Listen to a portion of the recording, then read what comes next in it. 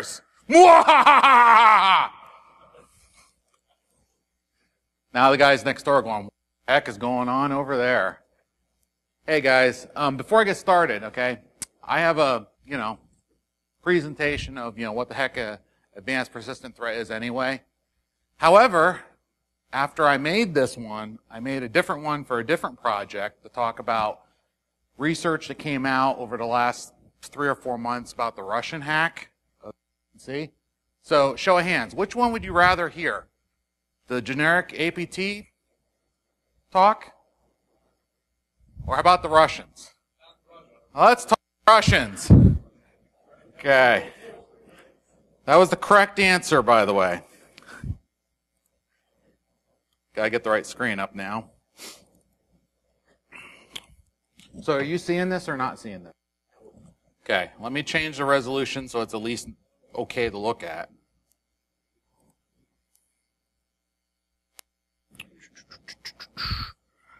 Stand by.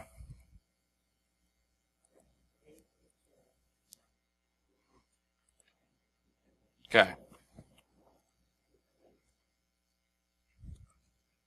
So, some of you might be in Polster's class. Some of you are definitely not in Polster's class, so you might have heard most of this. This thing is literally changing every damn day I wake up. One day, definitely the Russians. Next day, definitely the CIA. Next day, we don't know anymore. Okay. So, I'm not trying to convince you that this is the Russians at all. I'm just pointing out, this is the information that they're giving us. Somebody trying to come in? Come on in, victims. I wonder where you were. Downstairs. Okay. Okay. So, not trying to convince you.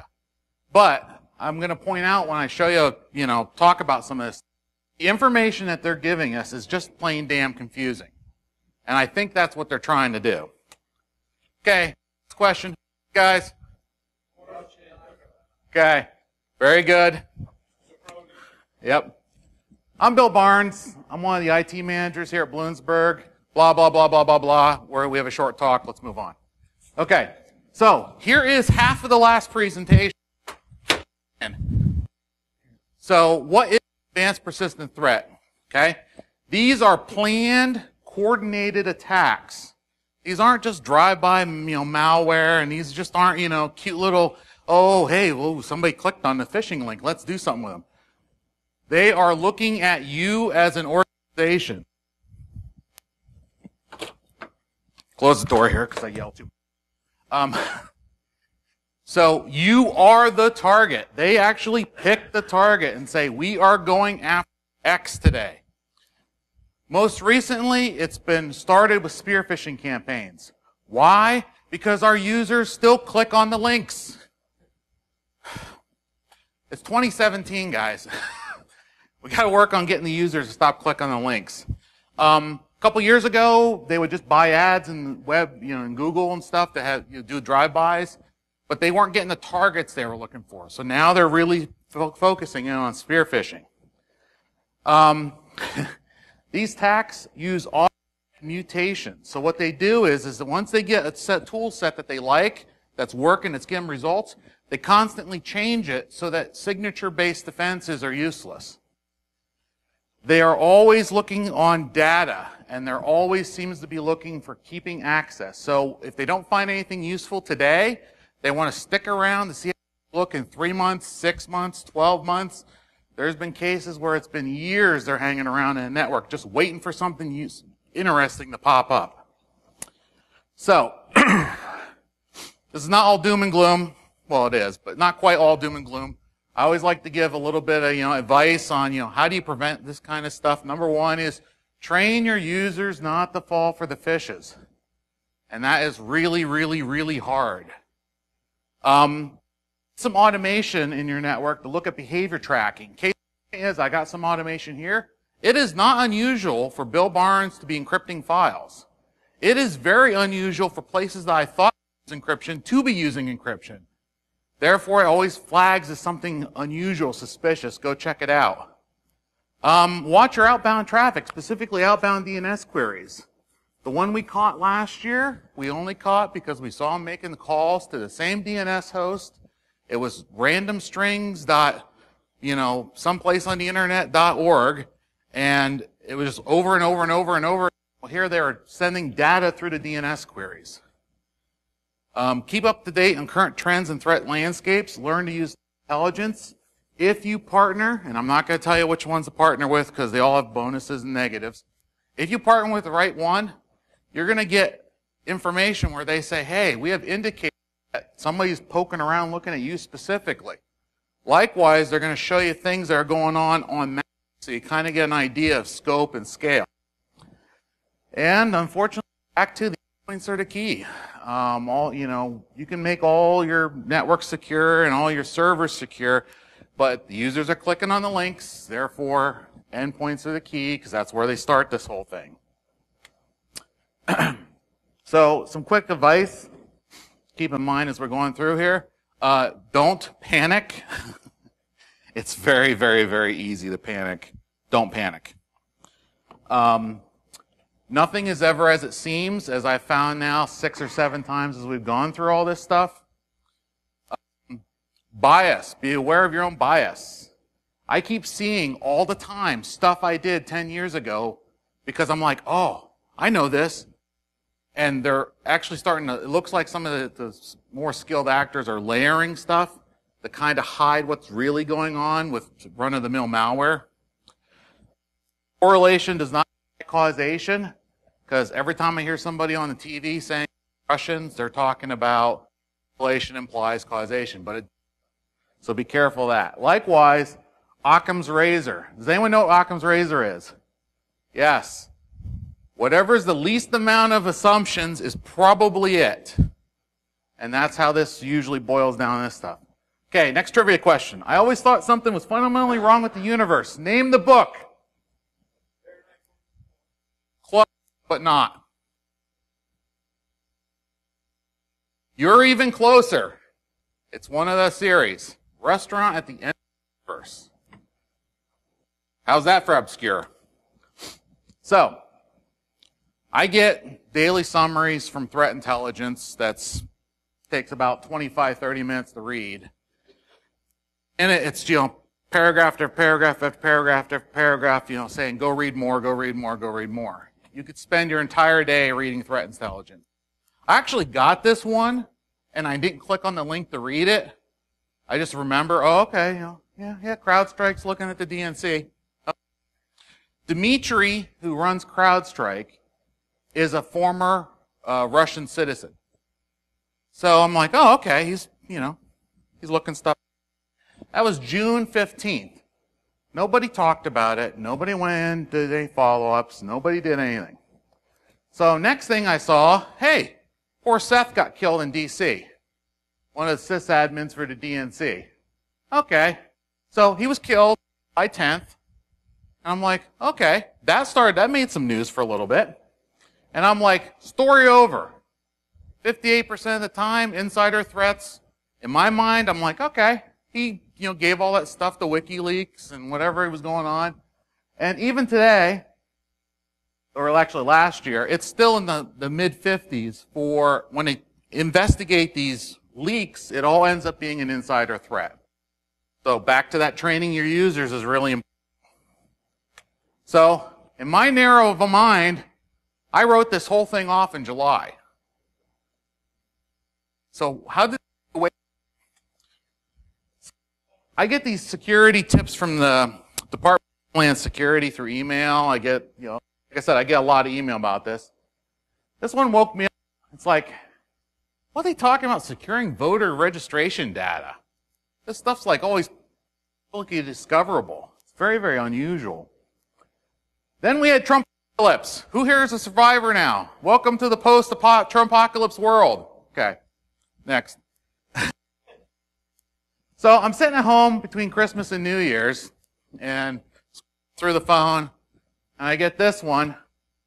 Okay, here's a joint white paper that came out, and I'm like, okay, that's interesting. And I'm like, what the heck is this thing? And I always pick on this one.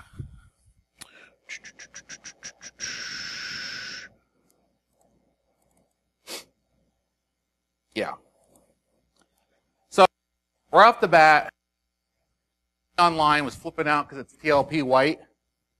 I don't have a security clearance. I've never seen a document that wasn't TLP white. So that's like, okay, whatever. But what really was like first alert for me was this first part. Report is provided as is for informational purposes only. No implied warranty, blah, blah, blah, blah, blah, blah, legal cover. I have never seen that disclosure before in anything they've shipped out. So, okay, that's really weird. I start reading through the thing, and I'm like, oh, okay, pretty good. Hey, oh, wait. That's a slide from FireEye from last year. Okay. Did they FireEye in? They say copyright FireEye? Given to us by FireEye? That's suspicious. So I kept going through this thing, reading through it, and once again, another FireEye slide. And then they gave alternative names. So, okay, now we're pretty good. Okay, yeah, cake, Dukes and Bears, That's stuff that's usually 28 and 29. But then they put in things like power. Well, no kidding. Twain 64 to DLL. No kidding. That's just standard stuff that I see from other people all the time. But they're attributing it to this one group when I know other groups are using this stuff. Very, very unusual. Then they gave me the most useless Yara signature in all of history. I'm like, okay. That particular Yara signature, I went out on, a few sites I go to. You can buy this malware for, 5 Bitcoins or half a Bitcoin. And I'm like, okay, this is just generic off-the-shelf stuff. That's really weird.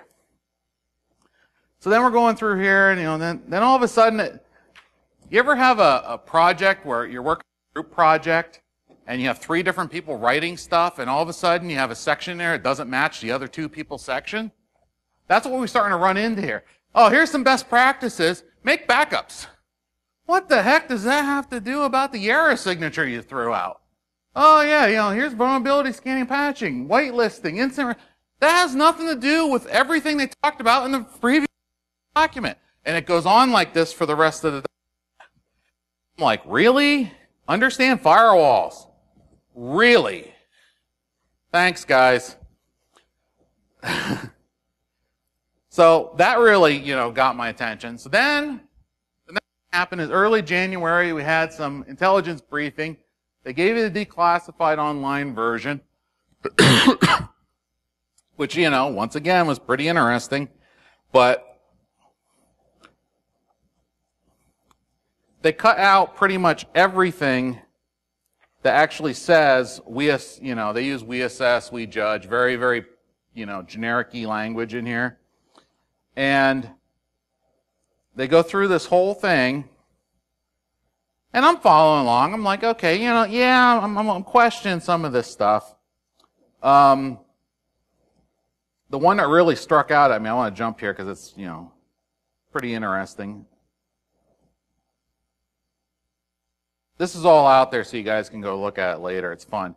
And then all of a sudden, you're going through there, and then they start talking about Russia Today TV channel. And I'm like, you're now talking about something else again. This doesn't make any sense. But they're saying because they run shows, say the message that they want to say, it's obviously part of the cyber campaign. So no wonder our senators are so damn confused. It makes this is the stuff they're given. Good, I'm still doing good on time. So right off the bat, a few days later, I got a webinar invite for Robert M. Lee. Does anybody know who he is? Follow him on Twitter, for the love of God. He's one of the SANS instructors, plus he has a consulting business, plus. He actually did a webcast analyzing that report that came out on December 28th, ripping it apart. Webinar. If I had more time, I'd actually go into some of the slides, because he does a really nice couple slides where he talks about how hard attribution really is. The piece of the puzzle that we're missing on attribution is they have no secondary authenticator telling us that this is real. And that always ends up being spies. So that part's, of course, classified, so of course we don't have that. But he basically goes through the whole thing and talks about how bad the report is. And it's a really, like I said, it's an hour webinar. Go sign up, watch it. It's a good one. So I'm not going to lie to you. A lot of research I get is from FireEye because they're very good about sharing. So when this came out, I'm like, okay, I'm going to do the webinar. Webinar was really good. You have an archive. You can go sign, watch up. Same deal. They go through the thing.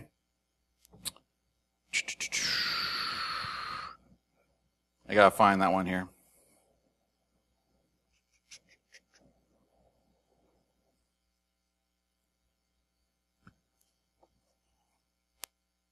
So this one was very interesting. Once again, they didn't try to prove it was the Russians, but they talk about things that they've found as they're going on. And so they believe the DNC was hacked by the Russians. And it's based on the things that they found as they were investigating the World Anti-Doping Agency. Does anyone know last year the Russians would have been in the World Anti-Doping Agency? Go ahead. Yes. And what started showing up on the internet in September? Evidence from the World Doping Agency that they were letting other countries get medical exceptions for therapeutic use for the same stuff they were banning the Russians for. So as I was watching this whole thing, I'm like, okay. So I have a few friends that work at Mandiant and FireEye, and they specifically all sent this to me, like, you gotta go through this one. I'm like, okay. But basically, what they found is, they did up there, they did the exact same thing on the DNC, from what evidence they were given. They didn't do the DNC investigation. Another company did. So, once again, they came out with another enhanced analysis of Grizzly Step, February 10th. Now this one was good. This one they actually sat down as a team and actually worked things out. And this time they actually cited stuff so that you know where this came from and where there's different information you can go look up to validate what they're talking about in this report. And they go on and on and on and on. This time, they actually gave us YARA rules that are more specific to the of trying to get text strings and that kind of stuff to try to follow as it mutates. The good news is I took all these YARA rules and picked a few things that I was worried about and a few known bad actors. None of them hit here, at least. But I have read things on Twitter from people saying that they've had hits on this. So that's very interesting. And then once again, this is another one. The other thing too is this one's much longer. It went from 13 pages to 56 pages because they actually packed useful information in here. So this one's actually a better one. So now I'm starting to feel something. Then Robert Lee said, hey, let's do another webinar talking about that one. And that's another one I recommend you go watch on, as you have time. And he basically comes to the same conclusion that the stuff released is a lot better this time, but they still have a few things that he would have wished they did. WikiLeaks! I actually practiced that one. Everything was fine, and then Vault 7 came out. Did anyone look at Vault 7 yet? I have slides out of order. I can't stop reading WikiLeaks. I haven't seen it in like 2 weeks now. Anyway, the interesting part for this talk is this little tidbit here. They actually had a code name group in there where they were actually faking intrusion to make it look like somebody else. Thanks, guys. Now you made everything that much harder. At this point, we know that they were stealing techniques from other groups. We don't know what groups they were. I'm hoping we're going to get a WikiLeaks where they actually say it was APT 28, because that helps a little bit. Because right now we don't know which ones they're talking about. And now everyone, freaking out over Mac firmware. Yeah, I can't stop reading. So, I updated this slide real time, just a minute ago. I still think it's possible because in my mind, the Russians hacking the DNC is the least amount of assumptions that you have to have. Because even with the CIA, what does the CIA gain from hacking the DNC? Nothing. You know, maybe they didn't like her. Maybe they were trying to worry about pipelines, you know. So you look at a lot of instability in the world. It's around, right now, it seems to be around natural gas pipelines. All these hotspots, Syria, Ukraine, Turkey, Israel, Greece, the Baltics. It's all about getting natural pipe to Europe, where is the #1 consumer of natural gas. So maybe, maybe not. I was pretty sure of it until the Umbridge stuff came out. But once again, once we get more information from WikiLeaks, maybe that's going to change anyway. One thing that was interesting during this whole thing with the DNC specifically, there was nothing presented about anyone else being on the network. Now, a lot of times, if you're vulnerable to one group, you're vulnerable to the other. So a lot of times when we look at this, we find 2 or 3 actors working at the same time. And they kind of lay low and do their own thing and leave each other alone. If there was no one else in there, that's really worth mentioning, because that means somebody actually was kicking other people off. So it's worth mentioning, and no one mentioned any documentation that came out. And links here, there's hundreds of doubt articles out there. So if you do a Google search on, was it the Russians and that kind of stuff, you're going to get hundreds of hits. 2 links that I thought were pretty good was this one Counterpunch article, although those articles are usually kind of goofy, but this one was pretty good.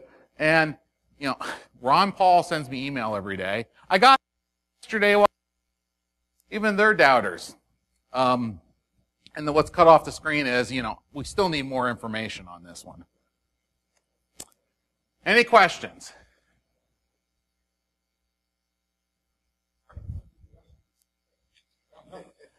As of this moment in time, at 10:52 a.m.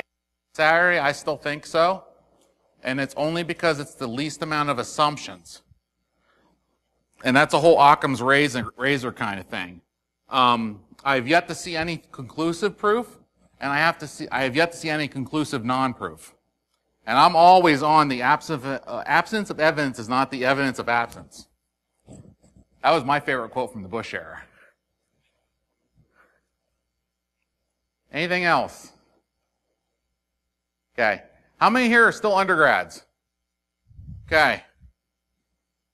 Here's the pitch. If you're here today, you are in a unique position as you're making career planning choices. Please consider the information security realm. I stole this from SANS. I put it out on Twitter a couple months ago. We still need people. We need skills. We need manpower. Just as you're making career goals, think about it, because the more eyes we have looking at this stuff, the better everything's going to get. So I always, like to throw that out there, because a lot of times you go through your classes and stuff and you're not sure what you want to do. Pull stuff out. I'm not going to do that. Because I think you all, especially if you came here. Yes?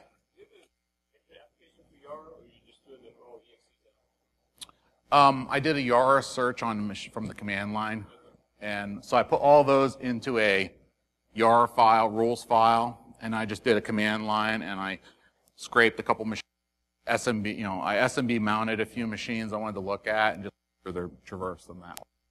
Yeah? That? No question. Okay. Anything else for the good of the order? All right, I'll let you go now.